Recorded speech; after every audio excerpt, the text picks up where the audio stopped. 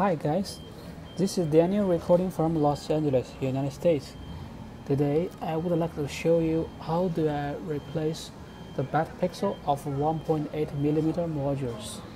As we can see, the pixels are very tiny, but we are trying to take out this bad pixel in the middle with tip of tweezers.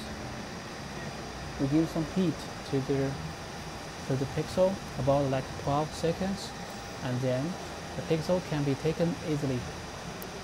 After this, we are going to give fresh soldering to the 4 soldering pads to get better connections for the new pixel. After this, we're going to choose a new pixel, and during this process, special attention has to be made to make sure that all the pins match the rest of the pixels so they can work properly.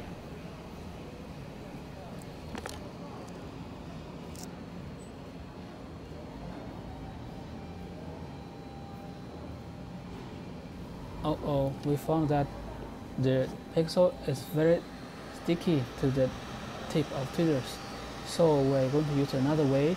We're going to heat the PCB board first to melt the soldering pads, and then we put the pixel on it. Now we're doing the final check.